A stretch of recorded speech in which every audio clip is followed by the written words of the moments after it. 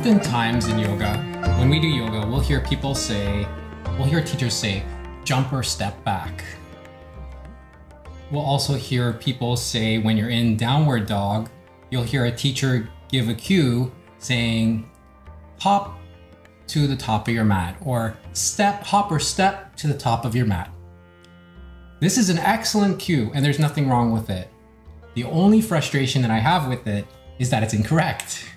But it's the best verbal cue we can give. In essence, what we actually want to say is use your abdominals to either get you to the back or get you to the front, which is very difficult to say from a verbal cue perspective because nobody would really understand it. So everyone ends up jumping, and we don't want to jump, although when we're starting yoga, it's very important to do that. So one of the ways that we can practice building the core muscles requisite to being able to do that is a position called headstand or Sirsasana. So when we do headstand, you'll often see people that will jump into it. I recommend against this because you're hacking the pose. The point of the pose is to build the strength around the abdominal region. The other problem with jumping into headstand is that you can jump and you can either fall forward or you could hurt your neck. There's a lot of risks involved. So to summarize, if you jump when you go into headstand, you can A, hurt yourself, and B, you're not building the muscles that we're trying to build, which is going to help us with trivial things like doing flows in yoga. So why don't we take a look at what headstand looks like? I'm going to show you first the hand setup. So I like to put my hands like this when I do it, and I put them behind me. My neck and position here is actually pretty good for headstand. So you may find that your neck is not really positioned properly. You may need to either bring your hands up or bring your head up. Either way. There are some, you could YouTube it or look on Google. I unfortunately can't show you because my body just kind of works like this. Like if you look at it, it's flush at the top, so it hits the floor really well. You want to stand, you want to make sure that your cervical spine is straight. You want to have a neutral spine at the end of the day. Our goal in this position is to be at a point where we're exerting very little force. So we're not working hard. We're just kind of hanging out at the top. So I'll go ahead and show you what I'm talking about. We're going to come down, and then we're going to slowly walk our feet to our head. And as we walk our feet to our head, you'll start to lift up slowly. So another exercise that you can do is going up and down. By going up and down, you build the strength that we're trying to build around our core region with this position. And then on the way down, again, slowly going down. All right, I'll also show you what it looks like from the side. And if you're doing this at home, you might want to do it really close to a wall. That way, if you fall forward, you won't fall.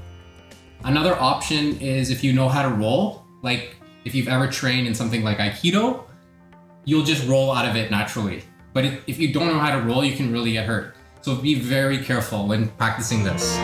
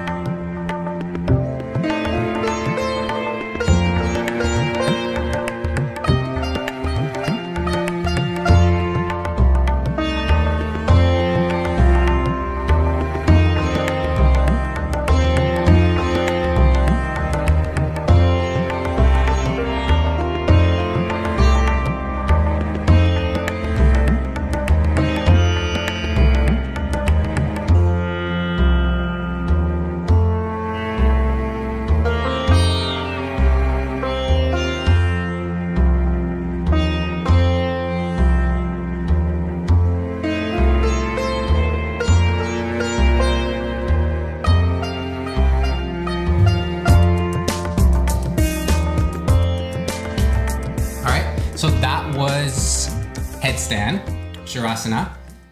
Now let's look at what we do in downward dog and when we're standing and we need to get down to chaturanga. So I'm gonna start off by showing you what I would recommend everyone start off with if you've never done yoga. So it's called the step. It's the safest way. We're also gonna show you how to bend your knees. So let's say we're standing at the top of our mat.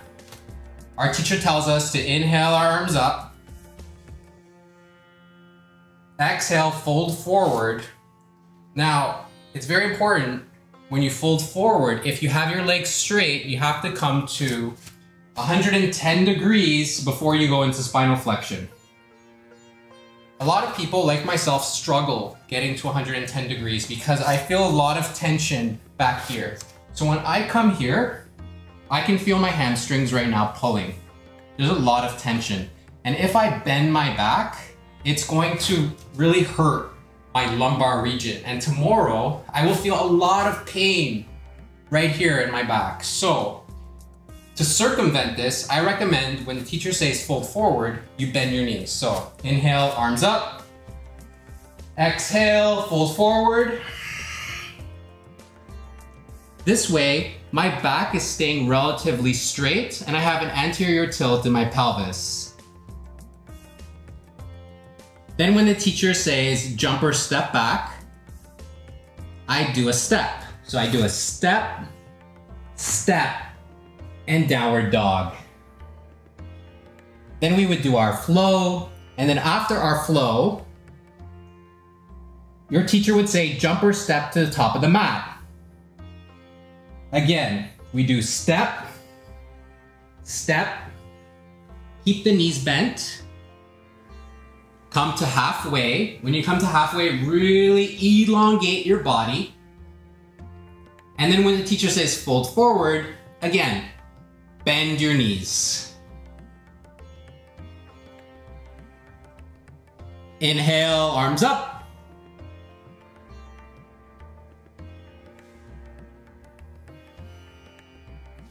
So, what did we just see today? What we saw is some quick hacks in terms of how we can practice yoga safely without hurting our lower back. We saw that we can do steps instead of jumps. And we saw that we can use Sirsasana or headstand to practice making our core stronger so that we can do the jump part. But if you remember what I said earlier, I mentioned that it's not really a jump. So what it actually is it's more of a lift with your core. Your core is almost pulling your body up.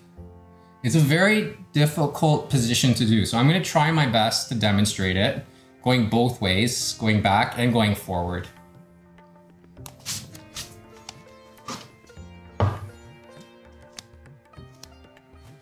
Inhale, arms up. Exhale, fold forward.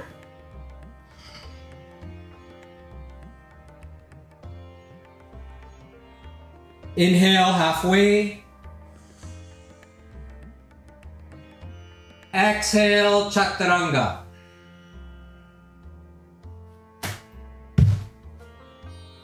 So in chaturanga, I get down 90 degrees, go back, and then I go into an upward dog.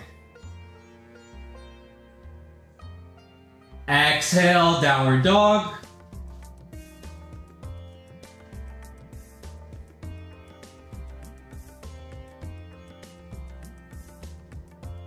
Exhale, jump to halfway.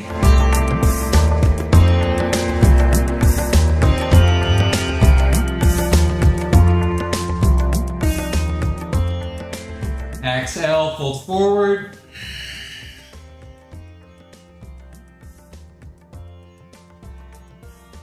Inhale, arms up.